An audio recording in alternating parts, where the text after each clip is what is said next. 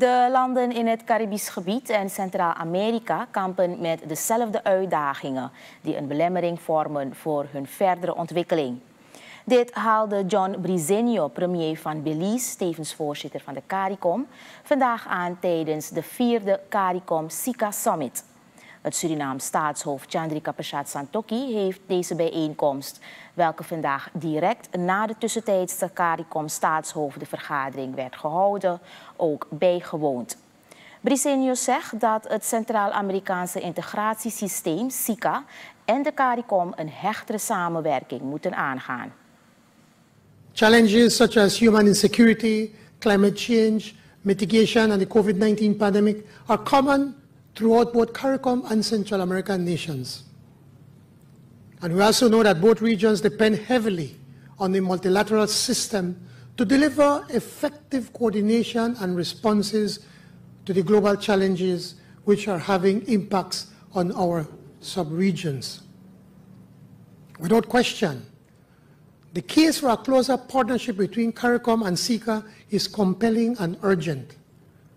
But achieving a functional partnership has so far eluded us. We're equally aware that we live in a neighborhood that is subject to tremendous influence in an era of heightened geopolitical competition. Our shared historical experience teaches us that such geopolitical competition can yet divide us and undermine our development. De voorzitter van de Caricom ziet graag dat de twee organisaties een pad bewandelen dat geworteld is in onze gedeelde waarden. Zo moet het gemeenschappelijke belang van beide organisaties worden gepromoot. It is important for Central America to understand that vulnerability means what vulnerability means for the Caribbean. For SIDS, our vulnerability arises from structural factors, including size, remoteness, limited resource base, market size, exposure to climate risk and natural disasters, which constrain our ability to achieve sustainable development. Likewise, it is important for the Caribbean to understand the profound, which already suffer deep inequalities. Those impacts have included serious citizen insecurity and unprecedented migrant flows.